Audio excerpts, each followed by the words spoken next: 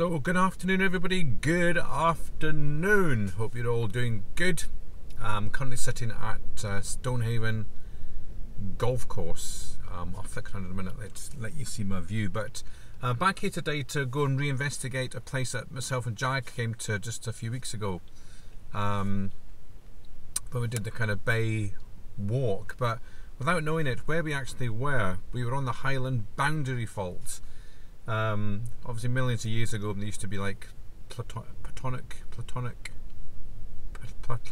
The plates used to move around the world.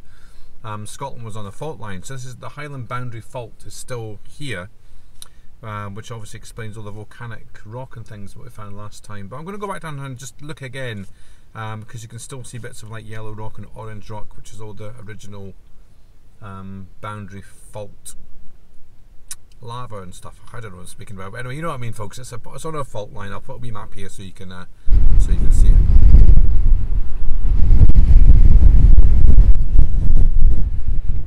Right, certainly it's very blustery today, folks. Very windy. Wasn't expecting this today after the forecast, but you should always come prepared. I've got my hat on, but I think it's going to be one of these noisy, windy videos, unfortunately, folks. So I do apologise even with the mic on because the wind's so strong. It's not ideal. But anyway, we'll keep going. So this is it here, folks. This is the start of the Highland boundary fault. It goes all the way from the west coast right down here to the point there on the east coast. So there's some kind of footpath down here, folks. Just follow it down as far as you can go.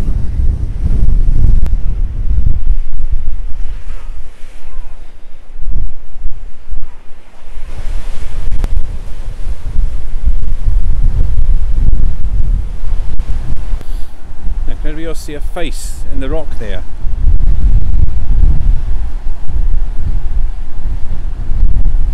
It's a lot more stormier than when we came last time.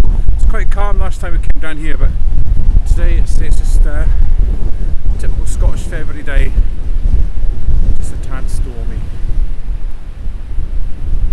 I'm actually down in one of the craters, folks. A bit calmer down here because there's no wind. But look at that. Hard to believe that this is millions of years old. Look, this would be all volcanic ash back in the olden days. These plates have been moving about. This here could be one of the fault kind of lines, maybe. Right here.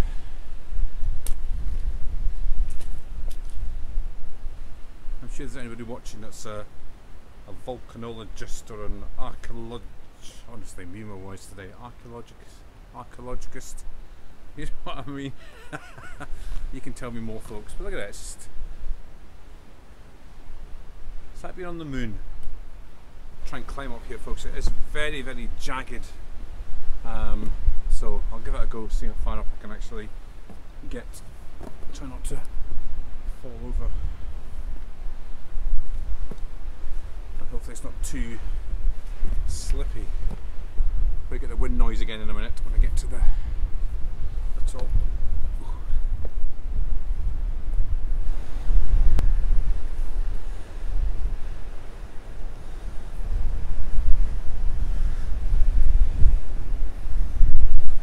Here's some more fault lines all the way up here, folks. Look, it goes all the way up.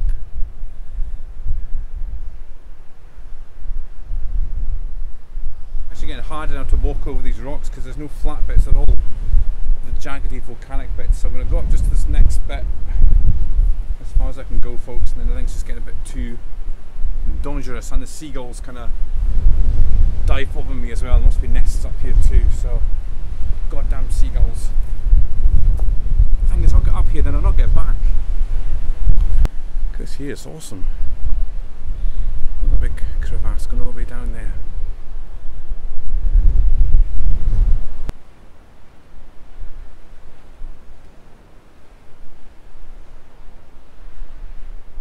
The thing is, folks, if you touch the water here, it's actually boiling hot because of the volcanic lava.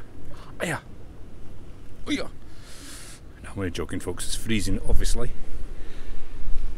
So I'm nearly at the end, folks. There's a lot more. It sticks out, I just can't get there though, it's a bit inhabitable. So I'm just going to got to the top here, and that's as far as I'm going to go, I think. I think there's a big rock there, one there, another one just kind of sitting there. It's bizarre. I've kept going a bit, but that's it. I'm not going any further.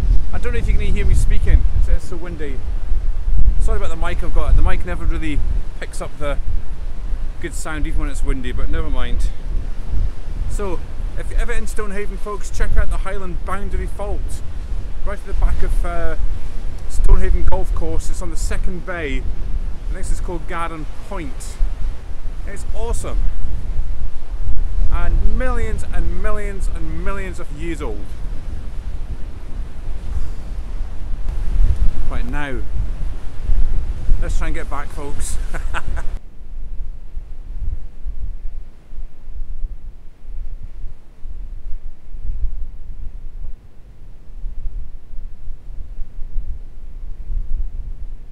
These are some of the unusual coloured stones you get here, folks. The kind of multicoloured kind of stones. Right, so this one here. So Karen and Brian, if you're watching, I'm going to send you across just a small stone, obviously, because of the cost of postage. But I'll send you across that stone, and you can see you've actually got that from the Highland boundary fault, which is millions and millions of years old. So I'll send that across to you. I'll stick it in my pocket so I don't forget, and I'll get myself one too. There's actually quite a lot of the stones here with the multicoloured on them, so these are all coming back with me. One for Jag, one for Karen and Brian, and a couple of spare ones. Going through this little gully to try and get back up to the top, but it's very easy to get lost down here because everything looks the same. It's just a bit of a hike. Right, nearly done, folks.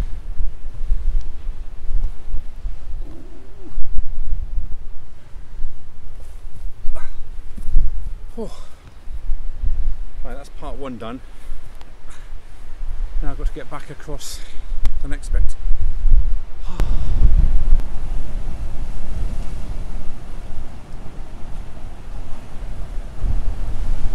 I feel like I'm down in the Grand Canyon or somewhere now, folks. Out there, it's like another face.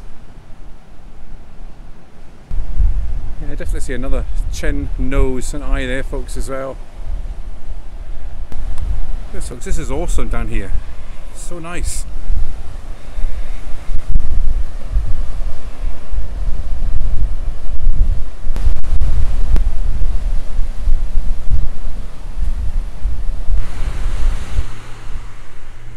So that's where I was just a minute ago, folks. That's Garron Point there, the Highland boundary fault. I'm just having a wee walk along this beautiful beach here, and I spotted a little tower or something up there, a little kind of hidden tower, so let's go and investigate. It's probably something from the war. Isn't this beach beautiful though, folks? Oh, geez. Right, up we go.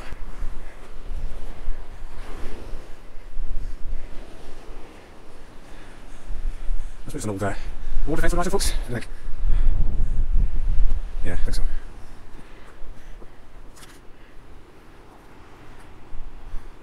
Right, on the old extra battery there, folks, and battery went a bit low there, so I'm carrying about 3 different things here.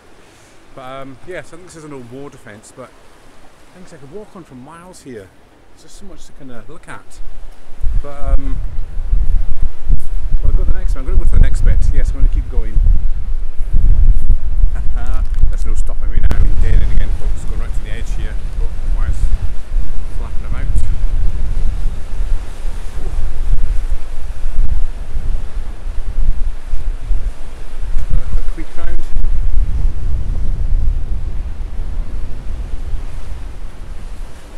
Another defence thing on the top of the wee hill. There's an old building there which looks quite ancient, but there's a path that goes up, and I'm hoping that goes back up to the golf course, because it does. That'll be an easier walk back. But see, you can walk on for miles, folks. There's another, there's an old buildings way along there, but it's just too far to walk today. Yeah, definitely gonna come back here and explore more, folks. Right, let's try this path and see where it goes. Hopefully, say the golf course. So here it is, folks. The hidden Stonehaven viaduct. if I remember right, folks, there's a hole that goes from that kind of cliff across to the next cliff, and you've got to drive across it. And then this path is the kind of the route between the two holes. So I remember losing about 5 balls in here. Stonehaven golf course is honestly one of the hardest golf courses to play because there's 3 or 4 dips like this you've got to drive across. So if your golf's rubbish like mine, then you've got no chance. Right. Like this saying on the bench here, folks, aspire to inspire before you expire. Love memory of Mary and Tom McLean. Very nice. They've got a bench here. So I think the tee's right here somewhere, and then you have to whack across the valley. There's the viaduct right across to there. But I lost several balls in that ditch. It's a really hard hole, and it's further than it looks. But there is a path, I think, just up there. It takes me all the way back to the car park. So fingers crossed, folks.